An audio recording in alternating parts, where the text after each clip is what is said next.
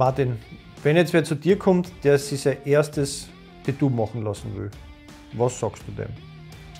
Ja, wichtig ist, dass er bereit ist, sich tätowieren zu lassen. Also, dass er das auch wirklich so möchte und dass er ziemlich eine gute Idee hat, was er sich tätowieren lassen möchte. Also besser dreimal drüber nachgedacht, wie einmal bereut. Was geht aus deiner Sicht überhaupt nicht? Ja, wenn das Motiv zum Beispiel zu klein ist oder zu klein gewählt ist oder zu viele Sachen in dem ganzen Bild passieren sollen, was zum Beispiel überhaupt nicht funktioniert, sind so Minischriften. Die verändern sich über die Jahre so stark, dass man dann irgendwann nichts mehr lesen kann davon. Was auch noch wäre, ist weiße Tätowierungen zum Beispiel. Die weiße Farbe wird von den eigenen Hautpigmenten überdeckt. Nach dem Abheilen und nach dem ersten Sonnenbrand kannst du es nicht mehr sehen und nicht mehr erkennen. Was schaut deiner Meinung nach immer gut aus? Also neben dem Arschgeweih? Ja, ich glaube, am besten schaut immer das aus, womit man sich selber halt gut identifizieren kann. Wenn man halt Trends folgt, dann ist das halt immer eine Modegeschichte, ist recht kurzlebig. Nach 2 Jahren möchte es keiner mehr haben und hat es aber selber, dann ist man halt oft unglücklich damit. Und was wird deiner Meinung nach gut ausschauen? Ja, für den Kunden schaut immer das gut aus, womit er sich halt selber identifizieren kann. Also wo er selber drinsteckt und nicht am Trend folgt, der nach 2 Jahren dann wieder gegessen ist. Außer jetzt bei dir und mit dem Arschgeweih, das schaut sicher immer gut aus. Ja, so wie die Schaugerichte im Mittelalter.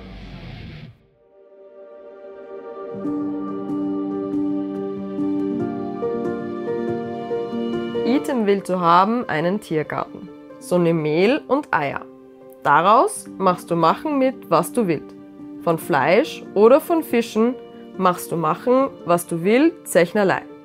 Will du nach jeglichs Art Zechnerlei in einem Garten.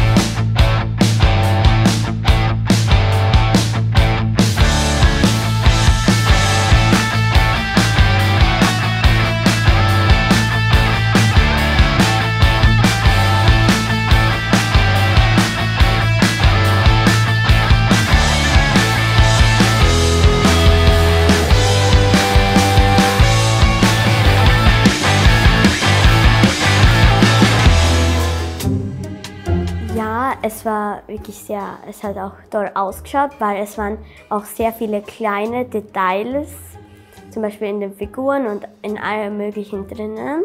Die haben halt etwas gebaut aus Essen, damit es schön ausschaut und damit man zum Beispiel was präsentieren kann.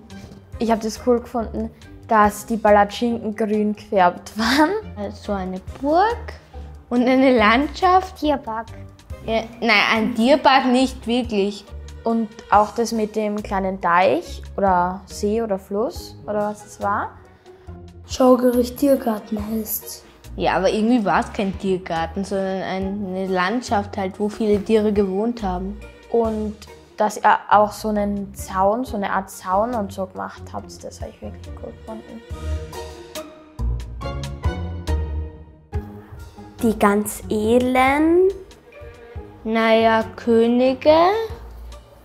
Und zum Beispiel, wenn sie jetzt angegriffen werden und sie den Kampf gewinnen und dann findet ein großes Fest statt. Naja, reiche Menschen, also die mehr Geld gehabt haben und die sich auch sowas leisten haben können. Bei großen Festessen und so, wo ganz viele Menschen halt waren. Und die haben ja überhaupt keine Diener, die ärmeren Leute. Die sind eher Diener. Ja. Also auf jeden Fall was mit Marzipanfiguren, weil ich liebe Marzipan. Und naja, was weiß ich. Tierbabys. Also ich würde halt cool finden, wenn viele Tiere wären. Eher was Süßes. Also so eine Torte oder sowas als so ein Schaudings. Ich habe 2 Pferde und einen Hund. Und das wäre halt cool, wenn dann mein Hund oder so einbaut wäre und Pferde und so. Oder vielleicht ein Stall oder so.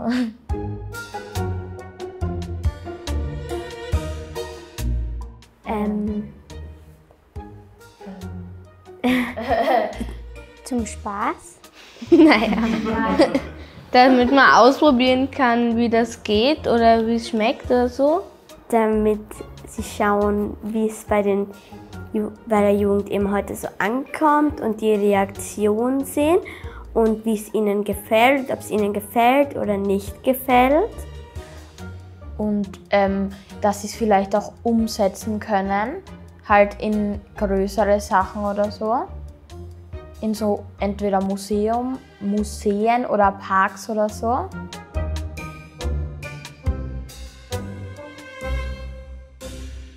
Und die waren alle so monumental, diese Schaugerichte? Na, natürlich nicht. Schaugerichte haben wir Hunderte überliefert. Aber das Genialste, das kommt jetzt.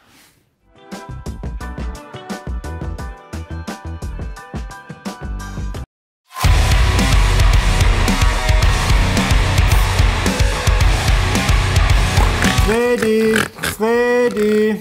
Wir gehen in den Wald Schwammerl suchen.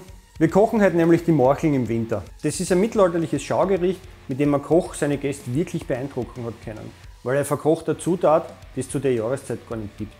Ich möchte mit euch was machen, das wirklich nicht alltäglich ist. Wir werden eine falschen Morcheln in eine Winterlandschaft stellen. Dafür brauchen wir die Morcheln, einen Waldboden und ein bisschen an Schnee. Für die falschen Morcheln brauchen wir faschiertes, in Milch aufgebacktes Weißbrot, ein Eidotter und Gewürze. Das verknetet man. Die Masse lassen wir jetzt ziehen und für die Stiele können wir in der Zwischenzeit die Pastinaken weich kochen.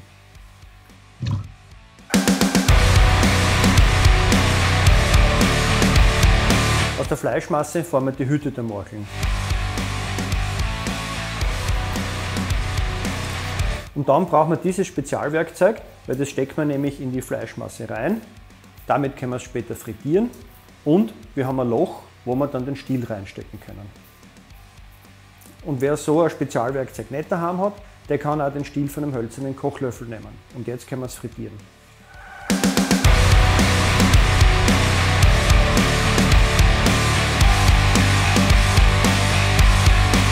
Für unseren Waldboden machen wir ein klassisches Rotkraut, dem wir mit dem Wurzelgemüse eine farbigen Punkte geben. Zwiebel anrösten, das Wurzelgemüse kurz dazu, das Rotkraut rein, mit Apfelsaft aufgießen, würzen, zudecken, ziehen lassen. Ah ja, und die Äpfel nicht vergessen. Damit unser Waldboden täuschend echt ausschaut, brauchen wir noch eine essbare Erde drüber.